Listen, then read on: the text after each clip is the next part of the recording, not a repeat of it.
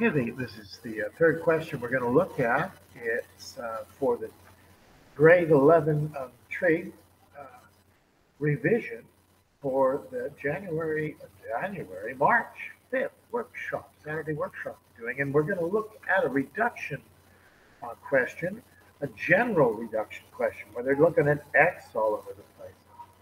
Well, I have this way of doing these questions, and I always think of where is the angle? Where is the angle? Figure out where the angle is.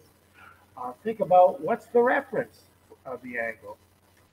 And in this one, with general ones, it's really easy. The reference is always just x. But then you have to figure out, once you figured out where it is, you should be able to figure out the sign using that all stations to Cape Town thing, or maybe just thinking about x and y. Well, let's just get started, and I'll show you how I do this. So the cosine of negative x. Well, here's 0. I just pretend x is kind of like a 45-degree angle, and this makes it all work. I bend down here. It's not an acute angle because when you go clockwise, you're moving in the negative direction. That's where minus x is. You're in the fourth quadrant. And I know in the fourth quadrant, cosine is positive. So the cosine of minus x turns into the cosine of positive x. And you get a full mark for that. It's so easy. This one's a little trickier. X minus 180 degrees. Well, first, an angle of x means you bend up into the first quadrant.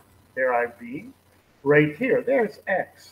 Now, minus 180 degrees means bend all the way down a straight line, right? So it's pointing the other way. That puts me in the third quadrant. And I know that tangent is positive in the third quadrant. So the tangent of x minus 180 just turns into the tan of x. The reference angle is just x. So the tan of x. Well, let's do the next one. Hey, 90 plus.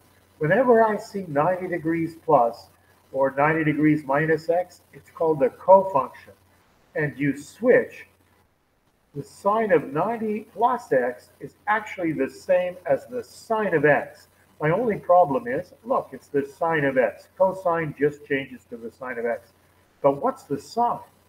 Well, if I'm up here at 90, and then I bend counterclockwise into the second quadrant, cosine's negative there. So this cosine of 90 plus x must be a negative number. So that's why it's negative, the sine of x. Whenever you see 90, switch from cosine to sine. And just for this one, 90 plus x, change it to negative. Now 180 minus x, that's an easy one. 180, and then you bend clockwise up. You're in the second quadrant. Sine's positive there, so the sine of 180 minus x is the same as the sine of x. Now the last one, the tangent of minus x. Well, there I am. I knew where I am at minus x. I'm in the fourth quadrant.